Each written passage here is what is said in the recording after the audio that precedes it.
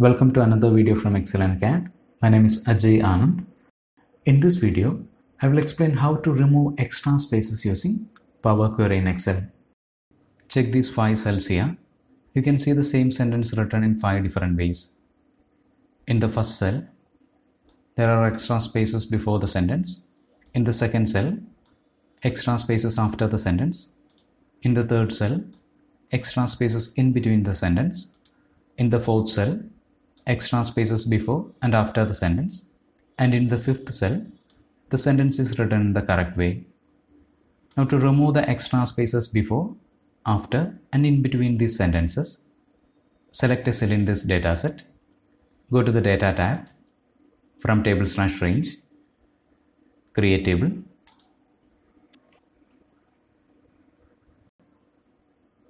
Data is loaded into the Power Query editor.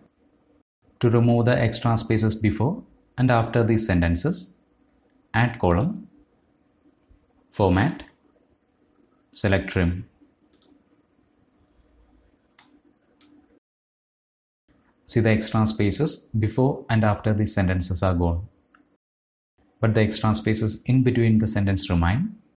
So if your data contains leading or trailing extra spaces, you can use this method. But to remove the extra spaces in between the sentences, we have to create a custom function.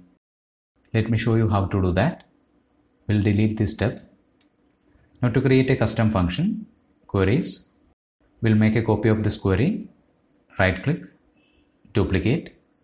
To rename this query, right click, rename. We'll rename the query as space trim, enter. Once again right click, advanced editor, delete this data,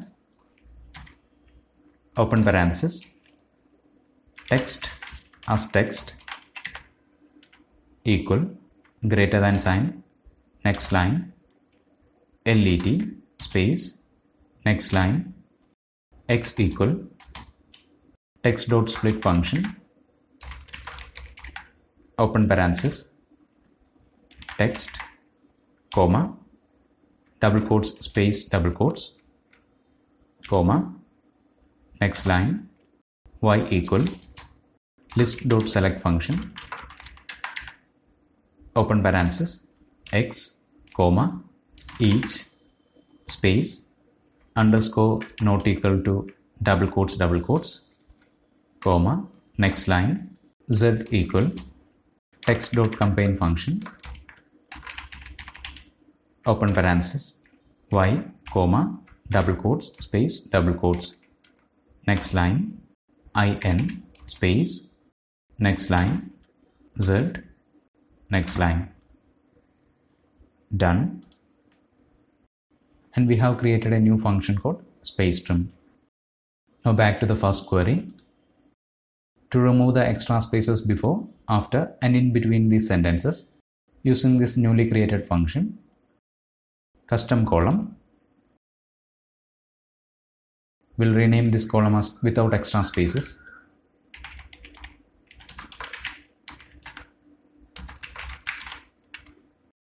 Now type in the newly created function, space, trim, open parenthesis, select the column containing data, close parenthesis, OK.